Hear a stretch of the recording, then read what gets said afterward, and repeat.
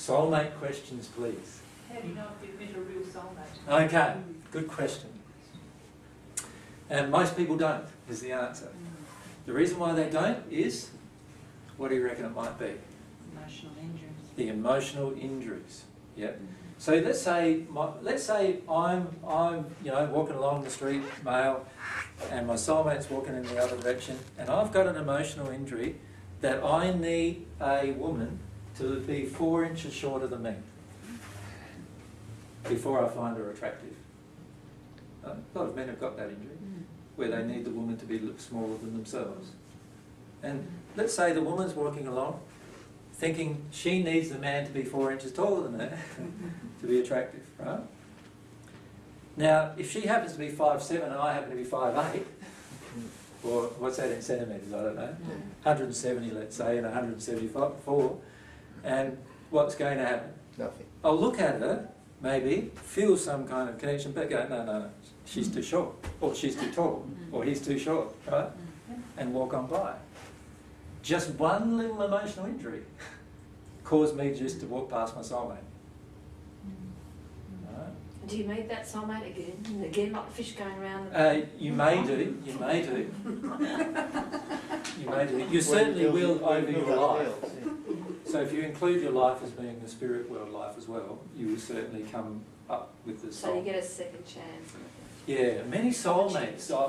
I've seen soulmates introduced to each other even in the spirit world, and they've taken one look at each other and just gone in the opposite direction. They've just said, no, that's not my soulmate. Off they've gone. And then, like, 100 years later, realised that, oh, he was actually. Yeah. Oh, damn. So what is a soul connection, I suppose you could ask.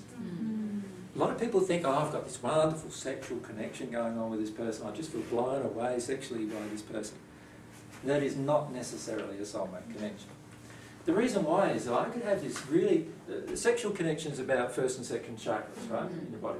Now, I could have a really severe emotional injury in myself as a male where I feel like drawn to women who want to have power over me.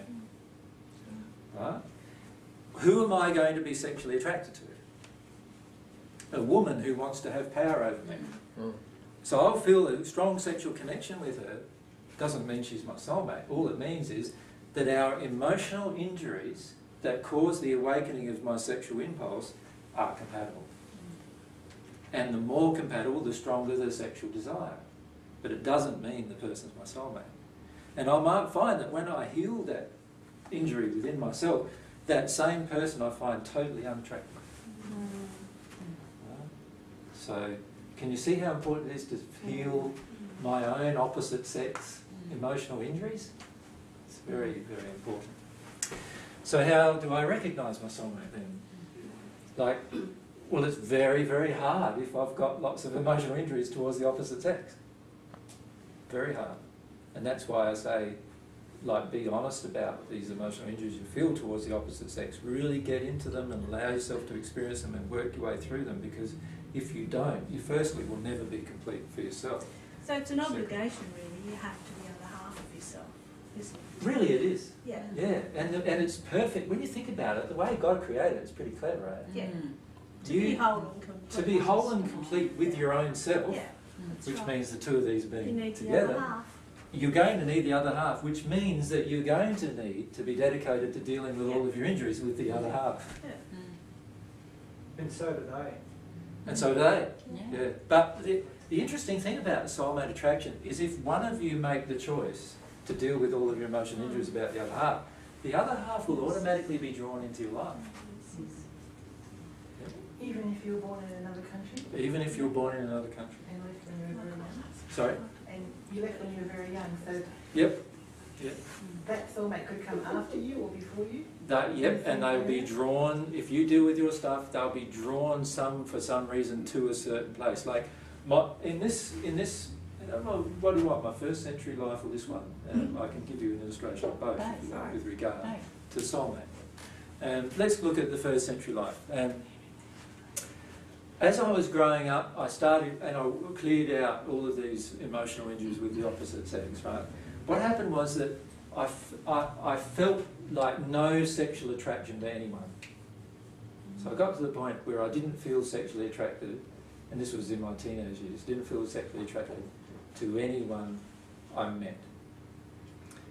And that just continued for the next quite a few years. It was nearly 15 years like that, where I wasn't sexually attracted to everyone. So I was attracted to everyone in terms of loving everyone, but not sexually attracted. What happened was that as I got myself into an at-one-ment condition with God, and I went in through that process, then I began what I'd now call my public ministry, where I started talking to people about what the truth was that I'd gone through myself. Now, during that phase, I attracted the woman from a town. My soulmate was in a town that I probably would never have visited before then for any reason other than me wanting to teach the truth. Right? And because I visited that town, I met her.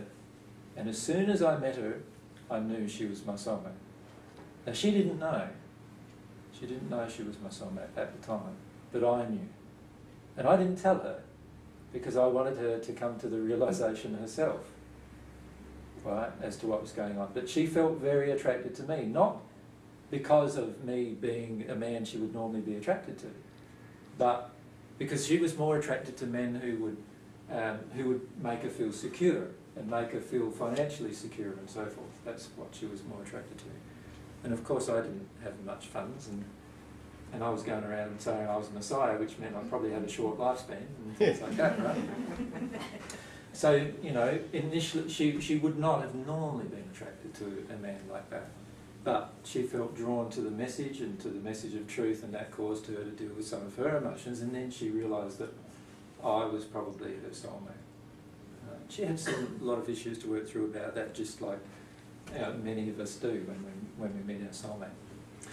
Now, when you meet your soulmate, what starts happening then is every single emotional injury left within yourself is going to be triggered even more when you meet your soulmate than it would be with any other person. The reason why your soulmate connection is connecting you on all the chakra levels, all the energy, but not just the chakras like the 7, but all of the energy points that are going on in your whole body are about the actual energy connection with your soulmate, the emotional connection with your soulmate. So you imagine when you meet them, all of a sudden all of these things start going on that start really surprising you and confronting you. And it's going to be very confronting for most of you emotionally when you meet your soulmate, if you haven't already, from an emotional perspective. So it's not like, oh, meet your soulmate, all your dreams come true, walk off in there. Not like that, because you've got all of your emotional errors that are being confronted consistently. So let's go forward to this century. For me, I've had this feeling or longing for my soulmate all my life. I can remember walking around when I was 4 years old, holding a girl's hand, thinking they're my soulmate, right? So that's been something that's been all my life. Now, because of my emotional injuries, I attracted 3 relationships in my life, and every single one of those relationships, I felt at some point they were my soulmate. And then as I worked through some emotional injuries, I realised, no, they're not. Right? Then I got myself into a state, and this was nearly 6 years ago now, where I said to myself, I don't want to have another relationship unless it's my soulmate. Right? And so what I decided to do then was focus on dealing with all of my unhealed emotional injuries with the opposite sex through the law of attraction. So whatever women would be attracted into my life doesn't age immaterial. From a child to an older lady, I would actually allow myself to feel what they're triggering within me and work my way through those issues emotionally. Beginning with my mother, where a lot of the issues reside. And so I allowed myself to do that over the next 5 years. So I remained single and celibate for that time, just dealing with all of those emotions. Still, and all that time, my longing for my soulmate was growing, of course, because as I released a new emotion, that meant I would have more capacity to actually long for and love my soulmate, and so my longing grew. And then I had this feeling for all that time that I needed to move to Queensland. So I lived in South Australia and I felt I needed to go to Queensland. So I moved to Queensland. And unbeknown to me, in the time between looking at Queensland and moving to Queensland, because of my desire to begin teaching the truth again, so it happened in a similar way for me than it happened in the first century, because of that desire building, I actually met my soulmate's parents in one of these kind of groups that we had up there. And I didn't know at the time, and she was overseas. My soulmate was overseas in Lebanon, of all places. And Lebanon wasn't a place that I was thinking of visiting. And she wasn't thinking of coming home either. She was in a relationship with somebody else. And then I had some really strong emotions come up about maybe losing my soulmate even. And right at that moment, unbeknown to me, she was considering marrying this man that she was with in Lebanon. And then within a week, that relationship had broken. And within a month, she came home to Australia. So my longing for my soulmate caused all of these different events, right, to occur automatically without my knowing. And I only found out about them afterwards. And then her parents, because they were going to these groups, they wanted me to meet her. So it wasn't, they weren't trying to set me up with her. In fact, they felt quite the opposite. They wanted to, and they still feel quite the opposite actually. They wanted to, you know, just have us meet, because what had been happening for them is that they'd been receiving all this truth that you're receiving now, being really quite fascinated, and they wanted both of their children, their son and their daughter, to meet me, and they both met me on the same day. Now again, the instant I saw her, I realised who she was, because I was at that stage, had dealt with lots of different emotions. And it wasn't looking at a picture, it wasn't anything to do with her face or how pretty she is or any of those kind of things. It was all just to do with some feelings that I could feel just looking in her eyes actually. And I just came to realise that the feelings that I could get from this soul, if you like, were totally different to all of the other feelings that I felt from any other person. And some of them were sexual, which was the first time that had happened for the previous 5 years. And that had never happened before. And so I knew straight away she was my soulmate, but she didn't realise, because of what she was going through, a breakup, a relationship, and lots of anger issues with men, or not so much anger issues, but frustration issues with men and so forth she was working through. And it was only much later again than that she started to understand what was going on herself. Did you tell her you'd broken up the relationship?